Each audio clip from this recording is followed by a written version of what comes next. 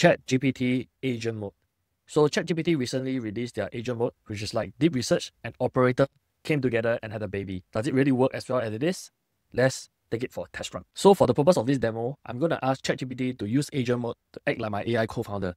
I'll ask Agent Mode to actually think of a business idea, find domain name, create logo, and potentially even build a website. Let's enter the prompt and see how it does. So let's go over to ChatGPT, select Agent Mode, enter the prompt, and let's see what it does.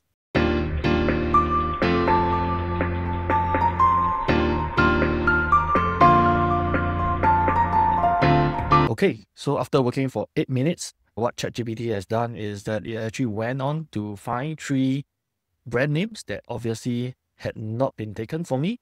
And it even went out to create a logo, bespoke logo for each of these brands, and presented its summary for me to decide which one that I want to use.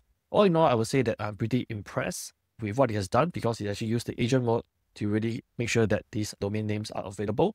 Do you want me to put it head to head with another AI agent? If you want to see that, don't forget to follow me because that is what I'm going to do in the next video.